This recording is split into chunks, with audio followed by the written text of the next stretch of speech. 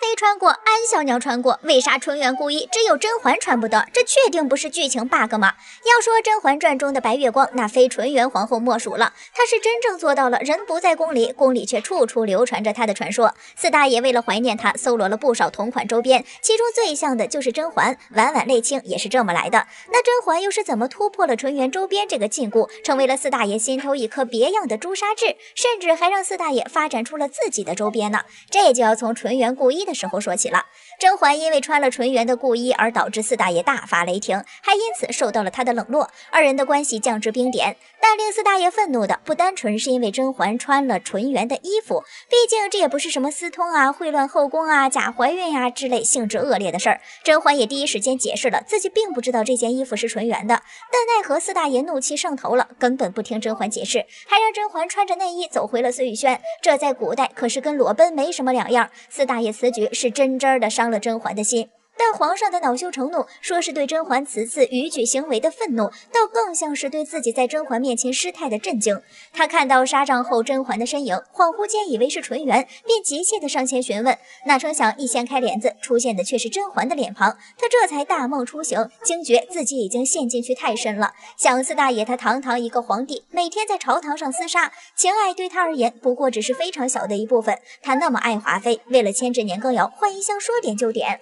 他心里念着想着纯元，也不过是纯元早就去世了，正好适合他放在心里立一个深情皇帝人设。他可以爱妃子，但绝对不能牵扯到利益，更妄论真心。可甄嬛仅仅身穿故人之衣，上有故人之字，就让他方寸大乱，这让大胖菊感觉到了危险，所以他才大怒，并开始有意识地远离甄嬛。但这一切早已为时已晚，他以为自己一直把甄嬛当替身，对甄嬛的情谊都是对纯元的爱和愧疚，但早就在不知不觉中被甄嬛这个独立的人所吸引，不知不觉竟让他成为了自己心头的朱砂痣，甚至在甄嬛去甘露寺修行后都念念不忘。可惜纯元故衣这一回，大胖菊除了伤透了甄嬛的心，让他封心所爱，一招变为钮祜禄甄嬛之外，并没有任何的作用，迟来的深情可真是比草都轻贱呢。假如果君王没死，甄嬛还会走上屠龙之路吗？我们都知道，甄嬛从宁古塔归来时，那可是多年卧薪尝胆，一朝改头换面，翻身成为了堂堂钮祜禄甄嬛。但当时甄嬛回宫，也只是为了自己在宫中站稳脚跟，保护家人和孩子。她对四大爷心灰意冷，却并没有起杀念。毕竟说到底，她也是要攀附皇帝的爱，才能一步一步走下去。那究竟是什么让甄嬛改变了心意，决心要屠龙呢？那还要从四大爷想要嘎掉云里说起。云里从边关归来，3年未见的果嬛二人一见面就泪眼相直，情意浓到直往大胖菊头上冒绿光。胖菊哪受得了这个？再加上忌惮果子狸功高盖主，于是想刀人的心情那是怎么也收不住。但他错就错在居然让甄嬛亲手去送果子狸上路，甄嬛怎么可能下得了手？在苦苦求情无果之后，他请求大胖菊让他先回去更衣。要不说甄嬛聪明呢，就在这短短几分钟，其实甄嬛已经想到了对策，那就是在凌云峰时没有用上的假死药。当时果子狸迟迟未归，温实初为了让甄嬛免于进宫而帮他调配了一包假死药，但甄嬛并没有喝。而这个时候甄嬛突然提出要更衣，多半也是想到这包假死药了，想帮助果子狸逃过死劫。奈何大胖菊是一点余地都不留，他命令甄嬛立刻马上去找果子狸，把嬛嬛逼得都要自饮毒酒赴死了。然而云里在看到甄嬛进来时就明白了一切，并为了不让甄嬛为难，就喝了有毒的酒驾鹤西去了。这气度，这格局，是个人都知道该选谁，更何况确实深爱着果子狸的甄嬛呢？心上人的最后一刀将甄嬛的黑化值彻底点满，这时候的甄嬛才是真正的神挡杀神，佛挡杀佛，连大胖菊也不例外，所以她必须死。这也怪大胖菊不留一丝情面，亲手把甄嬛唯一一点心存的善念都给断送了，最后的结局也算是天道轮回，报应不爽了。但话说回来，如果果子狸没被大胖菊赐毒酒，那他也得死，毕竟一山不容二虎。现在的甄嬛也不是从前的婉婉了，女主捧着一颗千疮百孔的心，无论剧情怎么发展，四大爷注定逃不过死亡的命运。一手烂牌炸翻整个后宫，万能的安陵容还有多少人没看到？都说安小鸟是个彻头彻尾的悲剧人物，最后的结局也十分令人唏嘘。但实际真的是这样吗？论权贵和地位，安陵容远不如宫里的其他妃嫔，这也造成了她谨小慎微、软弱善妒的性格。但换个角度来看，安陵容能在零权势、零人脉、零依靠的处境下爬到贵妃这个位置，也是非常厉害的了。虽然所用的手段并不光彩，但后宫中又有几位妃嫔手段是光彩的呢？不过都是50步笑100步罢了。安陵容一出场就遭人欺负，似乎从来都没有过得舒心过。但是幸得甄嬛照顾，这一时期她也真的是把甄嬛当成姐姐来看的，同时希望能够帮到甄嬛。在甄嬛对付于答应时，也是她在一旁出主意，甚至直接冲到冷宫去处死于答应。而她这么做只是为了向甄嬛证明自己的能力，这要是放到现代，那可就是为了老板出得了策划案，入得了火葬场的绝佳好员工啊！就算之后安小鸟出事时，皇后帮了她一把，她投诚了皇后，那也还是身在曹营心在汉，始终记着甄嬛对自己的好，并把皇后赏赐自己的段子给甄嬛送了过去。不成想甄嬛却直接把段子送给了浣碧。安小鸟本就敏感多疑，甄嬛这一举动在安小鸟的眼里无疑就是看不上她。也正因如此，甄嬛和安小鸟终于走上了岔路。而安小鸟在皇后的团队里也是兢兢业业，在搞坏事的同时还能唱个歌啦、滑个冰啦、制个香啦，这要是放现代，那可是十项全能的艺术生。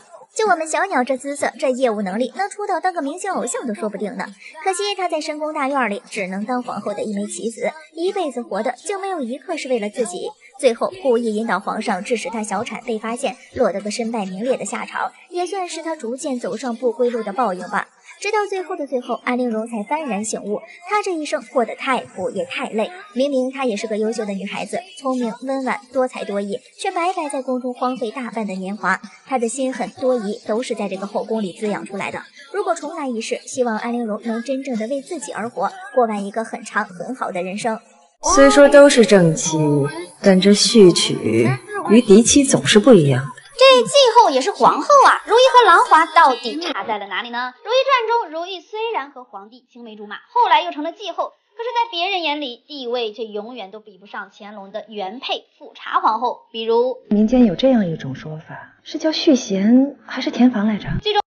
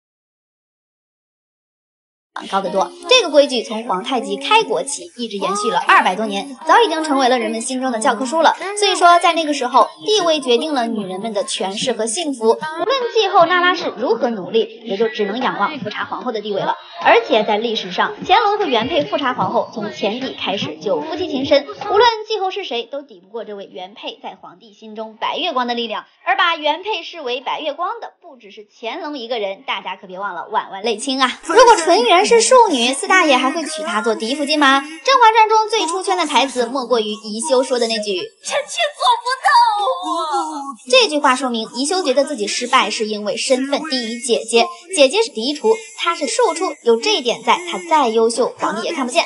她为了让自己的孩子摆脱庶子的命运，设计杀死姐姐，当上了皇后，可还是一直生活在姐姐的阴影里，甚至还利用姐姐的名头来当自己的挡箭牌。所以她的一生都在无奈和自卑中伪装自己。就因为不管她做得多好，四大爷心里的白月光都是纯元皇后。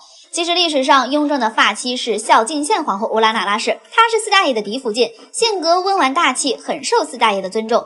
雍正即位后，她统管后宫，以德服人，把后宫打理得井井有条。在她去世后，雍正很是悲痛，再也没有立后。她也是清朝前期唯一拥有1位皇后的皇帝。这位皇后只生了一个儿子弘辉，8岁就夭折了，这才让弘历捡了个漏。如果皇后的嫡子还在，按照长幼尊卑，熹贵妃的儿子弘历不一定能当得了皇帝。其实不只是在后宫，这套嫡庶有别的规矩也适用于寻常人家。《甄嬛传》中，纯元和宜修是同父异母的姐妹，虽然是宜修先进的王府，可她是庶女，所以身份是侧福晋，婚礼和洞房都不能点喜庆的红烛。而后晋府的纯元因为是嫡女身份，所以直接就成了正式嫡福晋，人家的婚礼肯定是红烛高悬。这一个个的细节无不折磨着宜修的心，所以宜修怒火中烧，积怨已久的他动了杀机。可见宜修这个可恨之人也是嫡庶尊卑制度下的受害者呀。